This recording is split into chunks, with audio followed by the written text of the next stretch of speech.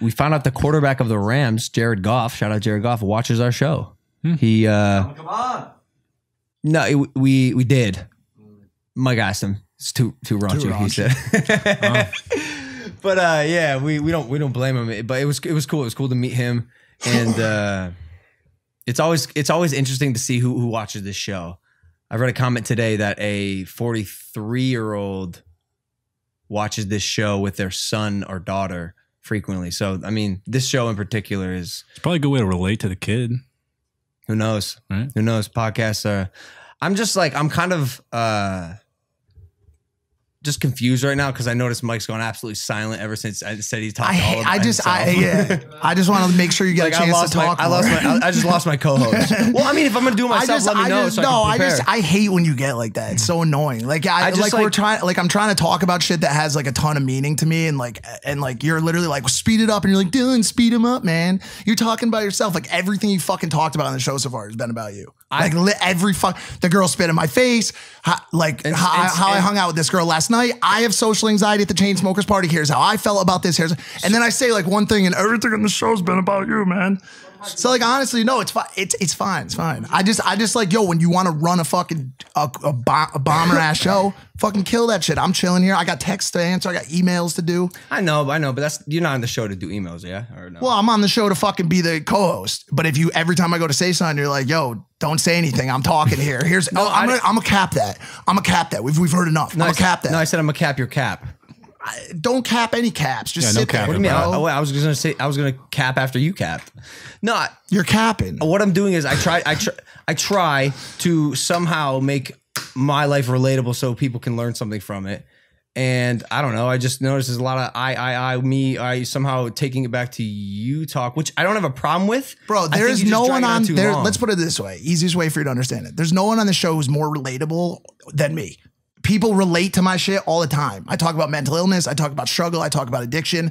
I'm on this show to be a beacon of fucking relatability. I don't need to do anything. People are like, yo, I see what this kid's going through. I can relate to that. Yo, I think so. I don't understand what the fuck you're talking about right now. To me, it seems like Mike does a lot of like emotional vetting on the show where he's completely like just pouring out his heart about the situations that happen. Exactly. Where you're like kind of presenting storytelling. The concept of what happened. I don't mind it. I just think today it's you dragged it on a little bit, and maybe I'm wrong. I'd love to hear in the comments like, am I wrong here, or was it a little too me? I'm saying it was the exact opposite. Well, I'm saying it was also, like you were just like, yo, and I don't have any appetite for this discussion right now. It's not stimulating me in any way, shape, or form. Just read the sign, bro. Honestly, dude, what do you want to do? Then yo. Kill the episode, bro. See ya. Like, fuck, he's walking. He's the second guest. He's the second guest to walk. Smoke it, bro. I have no problem answering it fucking email. Let's watch the Spencer UFO video. Oh, Dylan, we're in the middle of a thing. I don't give a fuck about UFOs right now. Mike is sitting on the love sack. Shout out love sack. It seems that he's flustered, but I do hope that he comes back to the show because I love Mike's talking. He has a lot that he wants to say. He's definitely distraught about the Kobe thing. He's definitely caught up in his emotions. He wants to protect you, man. He's like a big brother. I know. About the spitting thing, man, he's sad about it. He didn't like it. And he probably doesn't feel like he got to do enough. No, I know. I'm just talking about this episode in particular. I have like a weird a weird radar for like when it's like a short attention span when it's time to move on. Like ADD in a way. And I think that's why I love making content and doing what I'm doing in storytelling, because on to the next, kill your darlings. This one's tough because you're balancing the long form podcast with like keeping it quick too. Like the attention span for Impulsive, derivative word impulsive, keeping it quick and jumping around. I totally see that. We definitely did go a little bit long on all those topics. That's what I thought. But that's my opinion. That's okay. What else? What else is fun? Other fun things going on? Yeah. Mike Majlak's on the show today.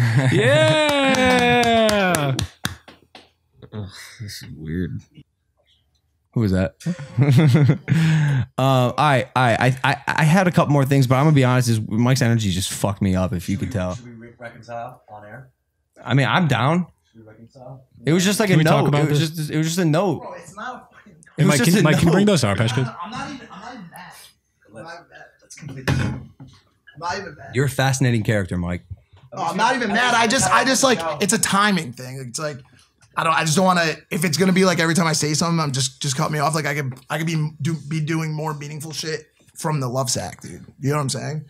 No, I don't. Just let me fucking. What's more meaningful than this? Just let me finish my fucking thoughts. Dude. What did you do over there? I got a response from the YouTuber about the spitting girl. Oh, what'd he say? He said he would have hocked a fucking fat loogie in that cunt's face. Well, actually, hold on. Let me read it. Oh, Mike, I like that you put everything parallel to the side of the. He said, I said, what would you have done? He said, spit the fattest fucking loogie right back in the cunt's face. Zero question about a fucking loser. I hate that bitch. Oh my God. And I think that's probably that would be the general consensus of I think so too. The majority. I think so too. Which was why I was so proud of your reaction to it. Mm-hmm. I can't believe you talked about the fucking coronavirus, bro. Why? Because I want to talk about the fucking coronavirus. It's maybe just walked off. But now I don't want to talk about it. Did you know that Corona is consistently rated as the worst tasting beer? That's not true. That can't possibly be true. It's not even a bad fucking beer. It's a great beer, but look it up. It's considered like one of the worst tasting beers. You know that's how you get the coronavirus. No. Yeah, you drink. Don't spread false information. Can you imagine there are people watching this that probably will not drink Corona. I wouldn't do it. We should go to like Costa Rica and drink some Corona or something. Bro, Corona with limes in it is not a bad beer. That's no way. And that Swayze song. Modelo's good. Modelo. What about Medalla in Puerto Rico? You guys ever had that? 90 cent. You don't drink beer. You like beer. Ever. I love beer. I like IPAs though. This one's like the opposite of an IPA. It's like water with like, if you could have like, you know those drops that you put in water to make it flavored? It's like if you had those and you put beer flavored drops in. Mio. Yeah. It's one of those. But it's like beer flavored. It's pretty horrible. But it's like 50 cents, so it's really good. 50 Cent. I like him. He's a good rapper. He makes great diss tracks. I heard you guys talk about diss tracks. Yeah. Such a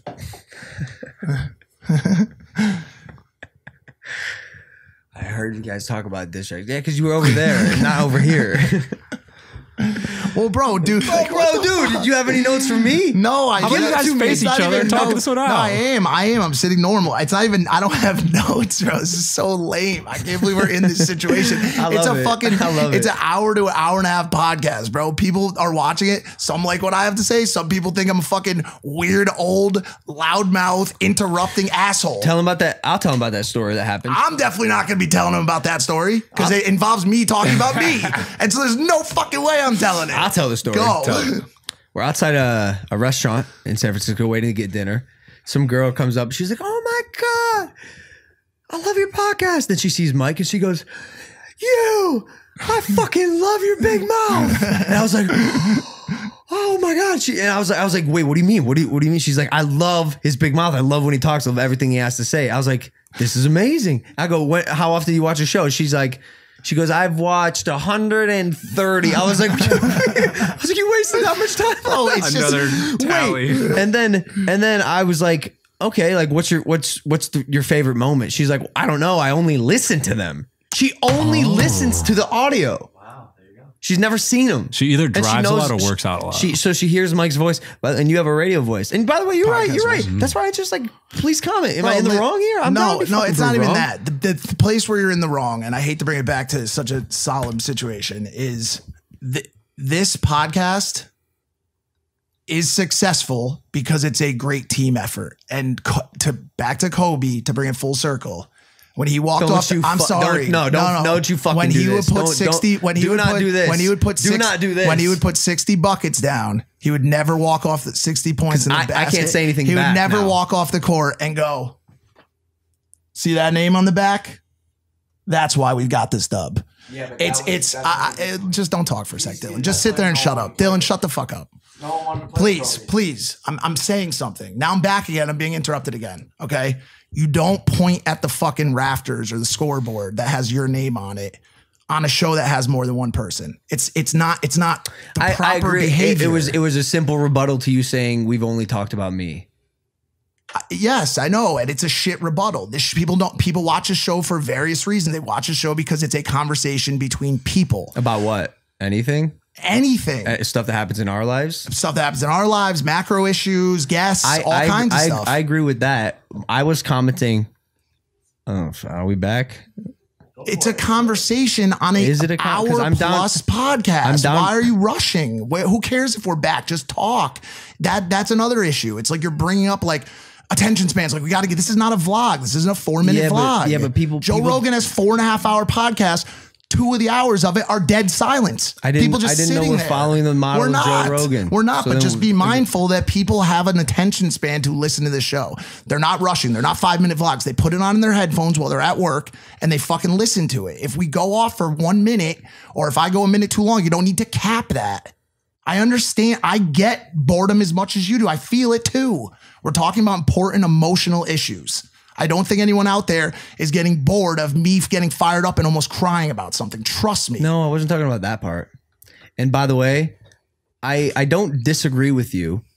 I guess I just like to optimize so we know when to move on. Of course. So we know that like I'm going to say something, and if I start to say something that either A has nothing to do with this, B is too me centric, C people are going to get bored of it, or it's already been said. Like I try to optimize and cut out all the fat. Of course. And that's what I was commenting on more than I just like I almost wish like this could be a good exercise. If there was like a button I could press when I felt a topic was getting dry. You don't have to. I've done 150 episodes with you. I understand that. I know when it's being dry. Unfortunately, your movement today on topics and your fat cutting cut only one piece of fat, and that was my feelings on shit. You jumped in multiple times. Already, like said it and just getting too worked up. Right, well, like, I mean, the over swearing I'm sensitive to as well. Like I don't know. Maybe I'm fucking. I really want to turn towards the audience in this one. It's fine, dude. And the audience it's all fine. There's no big thing. It's not a huge thing. It's just like let it go. From this side of the table, it seems like Logan was trying to keep things moving, and in his like present state, he attacked your character as opposed to like trying to just keep things moving in a positive way. It came out like seeming like an attack on you when it was more just like general. Hey, it kind of seems like this is not going in a direction that we haven't already gone. I'm not upset about anything. It's all fine. That's a good note. It's all. I'm not upset. It's fine. It's just a matter of like. Do you guys love each other? Yeah, it's just a matter. We always love each other. Of course, it's just a matter too of like. Unfortunately, we've gotten to a point where, and this is where he could technically point at the sign. We've gotten to a point where we probably have a little bit of creative difference on when it's time to move on too. You know what I'm saying? And he's the content creator. Technically, it is his show. Not technically, it's his show. And so at the end of the day, like if he feels bored on a topic, I may not feel bored on a topic. These are massive, to me, massive macro issues. Coronavirus could be an hour and 50-minute conversation. I understand that's not our platform, but like when we're 1.5 minutes over on a topic or 30 seconds over on a topic, sometimes I'm like, all right, let it breathe. If you say something 5 times in a row, I'm not going to be like, let's move on. Yeah. Do you think that would be like those conversations would be a good place a good place to have those would be on the night shift overtime? I don't fucking. It's funny actually because my episodes of Night Shift are 45 minutes long. His vlogs are 5. Yeah. It's indicative of what we think people's attention spans are. My watch rate is 65%. People watch my show for 30 fucking minutes because they want to watch me talk. I've heard it from them all the time. They're like, I don't care what you even say. Yeah. Just sit in front of a camera and fucking talk. So that's what's happening. You're talking to your audience that listens to you, and you're talking to your audience that listens to you. Yeah, it's tricky. So you guys have to find a middle ground. We have. It's called Impulsive. Oh my God. It is. I'm sorry. This got way carried away today. Hey, wait. There's going to be people out there that don't like me. There's people out there that love my big mouth. At the end of the day, I usually, or always, by the way, yield to the fact that it is his show. It is your show. And by the way, I know when you're getting bored of shit, and I'm gone. I could be so fucking wrong. And in fact, you're not. I don't think you are. No, I want to be. Bro, being wrong is one of my favorite things ever because then I learn shit. That's a Socrates thing. I just read that in a book on the mountain ranch. Mike, would you ever consider commentating horse racing? And here comes the number 3 horse. Shining Shoe Shiner is coming out of the gates a little fast today. He obviously had a little bit too much Cheerios to eat. The sugar is running through his blood. But here comes Spadackly-Dacklus. No, I don't think I have it, bro. Talk to Van Tunes about that one. That'd be good. Well, you know what? Fuck this episode. Fuck you, bro. And I also just don't know that there's also like right and wrongs either. Like I feel like it's like sometimes it usually is. No, on shit like this. Like it's just creative shit, dude. It's like we're sitting at a fucking table that's in the shape of a dead bird talking about fucking it's not coronaviruses. Like it's like I don't fucking know. His fucking spirit isn't like dead. Did we go 36 seconds? I don't fucking know. I don't fucking know if we went over. Do we have to do the scientific method? Who's got the dependence? Who's got the independence? Do we have a thesis? Like, or are we just three fucking morons talking about fucking a bunch of pop culture on a dead bird table? Like, I don't fucking know. You're hurting my feelings, bro. He's not. I'm not ready for that. Oh, I'm not, bro. That was an olive branch. He cut it off. An olive branch. He's my child. He's not a dead bird. I mean, I guess he is. No, I don't. He's a great bird, dude. But he's dead. He's dead now, bro. He's dead. I'm getting another fucking parrot. An African gray parrot. Oh God, African gray. He can speak 1,000 words. He's gonna say something like this. Fuck you, motherfucker. Are you gonna take care of the parrot? Yeah, duh. I take care of all of my pets. Yeah. Do you think you could trade him to tell us when we've gone too far on the topic? Like to channel the attention when the bird is bored, he goes, fucking stop. And then we just have to move on. See that? Oh, wait, what if there's a third party involved and it's not me or you? That's like, that pushes the move on button. Oh. Like, what if it's the producer? He sort of does that. Dylan will look at me like this, and I'm like, oh yeah, I understand. And it's usually at the same time. All right, bro.